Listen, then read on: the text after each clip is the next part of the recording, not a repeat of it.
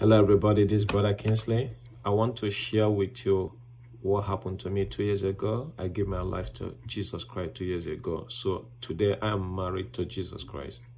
I'm talking about spiritual marriage, okay? So if you are still thinking or still delaying it, my advice for you, do it now, not tomorrow. Amen. The word of God said today is the day of your salvation. Amen. If you hear the word of God, you need to change your heart. Do not harden your heart like I did for many years, refusing to come to the knowledge of the truth. Amen. So we know that the word of God says when you come to Christ, you are a new creation and all things have passed away. So if you are willing today to give your life to God, you become a new creation. So my advice for you, forget about the cars, forget about all the states, forget about the women, forget about the house, forget about everything. Just give your life to Christ Jesus Christ and you will have everything. All the whole package will be there. And may God bless you in Jesus' name. Amen.